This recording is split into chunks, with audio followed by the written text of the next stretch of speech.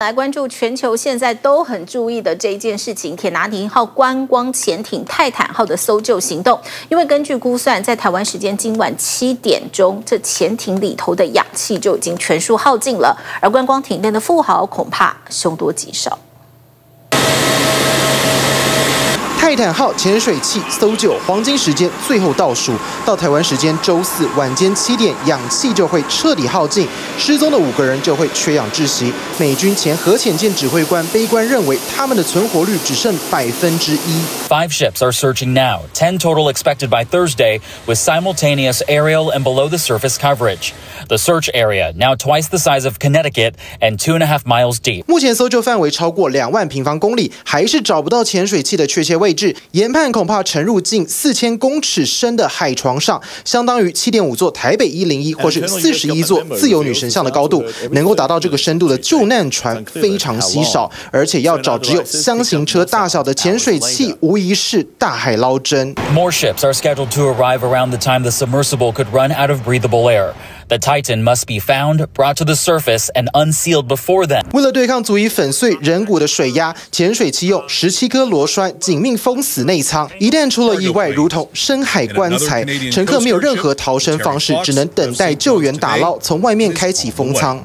They will join 8 other ships, either already at the search area or en route. The submersible, made of carbon fiber and titanium, no hatch. Its 5-person crew bolted in to the 21-foot craft. 至于前一天传出水底声呐每半小时侦测到有规律的声响，一度以为是失踪者的求救讯号，但是靠着听声辨位，最后仍毫无斩获。Can tell you is, and I think this is the most important point. We're searching where the noises are. And that's why they've started searching in that area. They haven't confirmed that those sounds were the Titan. There was some suggestion that an implosion was heard about the time that the sub went missing. 专家说要做好最坏打算，潜水器就算没有内爆解体，随着舱内的氧气耗尽，失踪5人平安生还的希望恐怕也跟着石沉大海。TVBS 新闻报道。 现在，包括法国跟加拿大派出了2艘遥控机器人，已经潜入深海搜寻。虽然过去有过成功打捞潜艇的案例，可是都没有这么的深过，所以这次的难度是相当高的。尤其潜艇使用的材料也曾经有安全疑虑。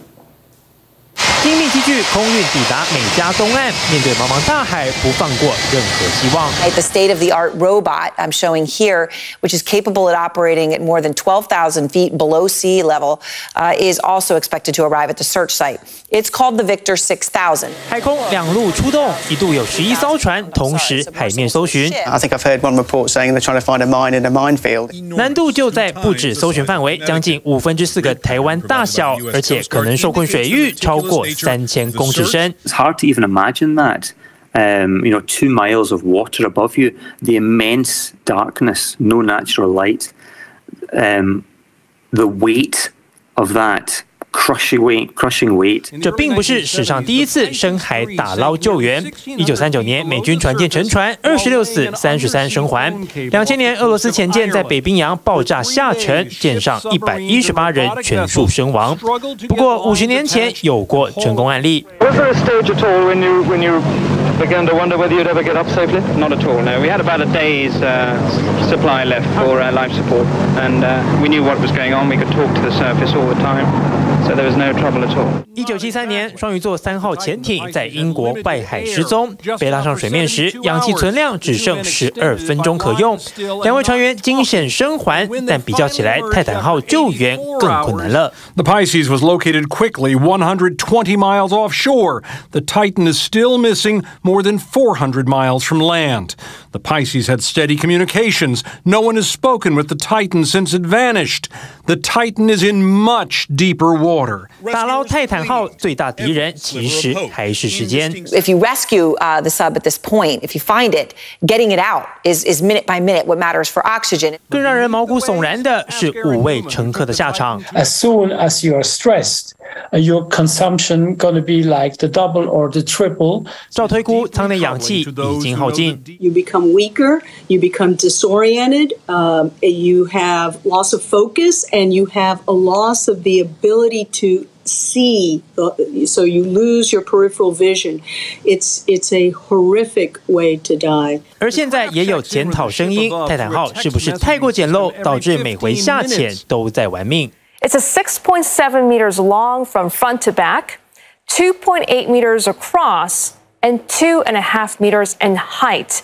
About a size of a standard truck. 小小空间之外，配备也相当单纯。Super complicated, and so they have 2 sets of fans that up and down and left and right. 而泰坦号和水面母船的通讯只靠每15分钟特殊简讯系统联络。All those things we're used to now with GPS and Wi-Fi and radio links do not work under the ocean, and then The pressure is just immense. 船体简单，自救机制也不多，但让人想不透的是潜水器为什么没浮出水面。 And even if everything else fails, Newman, who is now an investor in OceanGate, notes the vessel should drop its external weights and rise automatically. 因此就有猜测泰坦号是否早已解体。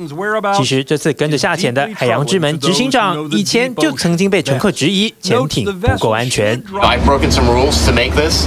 I think I've broken them with logic and good engineering behind me. The carbon fiber and titanium. There's a rule you don't do that. Well, I did. 2018年，海上科技学会也警告过，泰坦合金船壳不够可靠。 Later in 2018, 2 employees separately expressed concerns about the thickness of the carbon fiber hull. One employee was fired. He sued for wrongful termination. The other resigned. The lawsuit was settled out of court, and OceanGate says it conducted further testing on the sub to ensure functionality and safety. 原来连自家员工都曾经看不下去离职，5条人命生死未卜，过往争议也再度浮上台面。TVBS 新闻综合报道。想看最完整的新闻内容，记得下载TVBS 新闻网 APP。